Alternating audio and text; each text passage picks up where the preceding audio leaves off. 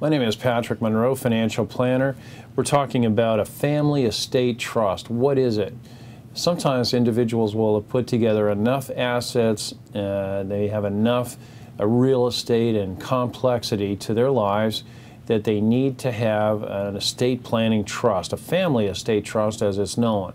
What this does is it allows the person who is at the head of the estate, and normally these trusts absolutely have a name. It'd be the Smith Family Trust, the Jones Family Trust, and so on and so forth, depending on the family's name.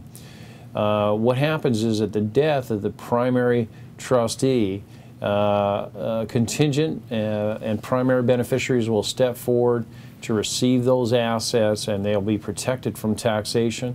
They'll also be protected from other levels of infringement upon by the government. To have such a family trust set up, it's so important to work with the correct attorney. A member of the National Academy of Elder Planning Attorneys. It's a national organization. It's very much a specialty of the law. And of course, working with a financial advisor who works with an attorney from the National Academy of Elder Planning Attorneys is an even better mix.